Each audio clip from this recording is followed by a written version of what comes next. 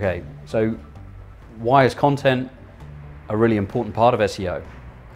Well, in terms of content, the words and the pictures on the page, you've got to think about two audiences. Now, we're not really the kind of agency that go gaming Google's algorithm, but we do at least think about the fact that Google is a robot and it's visiting websites and kind of compressing them down, decomposing them into keywords, into an index.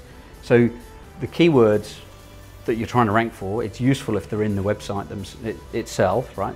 They need to be there. But also the structure of the prose, the way it's written. There have been plenty of algorithms around for a very long time that help computers understand whether the prose is written at an idiot level or something high school or something really quite hardcore, right? You know, full on university graduate, like PhD stuff. Well, what you really want is content that's somewhere in the middle, something that's easy to understand, simple language, but communicates clearly about the subject at hand.